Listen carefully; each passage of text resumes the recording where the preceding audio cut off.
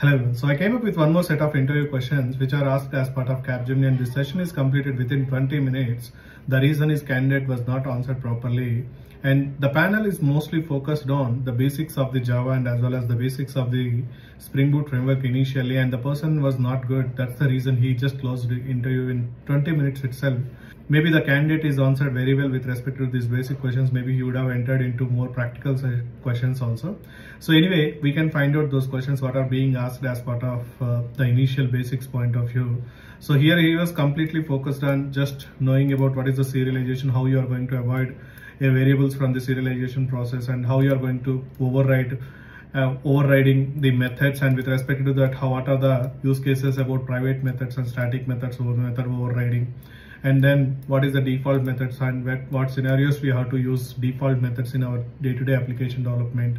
And then he was just moved to the Spring Boot basics again. What are the different HTTP methods available, and especially the difference between put and patch method, and how Spring Boot application annotation is working, and what is the Actuator module as part of Spring Boot, and what is the front controller design pattern, and any example for that. That means he was expecting here internally the dispatcher servlet information and how the Spring Web module is designed. That is what he was expecting. Here it is.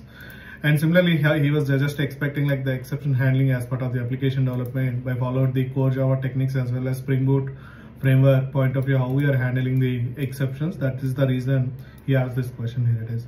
And after that, how we are achieving the authorization process. That means we know that what is an authorization, nothing but Spring security module. So how we are enabling the authorization with respect to token based authentication like JWT, WAUth, something like that. And stateless versus stateful, and what is the stateless, what is the stateful. By default, HTTP protocol is stateless or stateful. And if you want to choose stateless, stateful, what kind of techniques you have to follow. So that kind of basic information he was expected as part of these questions. So what we have to understand from this session, here it is, we have to be very much stronger in basics and fundamentals always, whether it is a programming language and framework. Yeah, then only we are going to clear the interviews. That's what I would like to say. Here it is.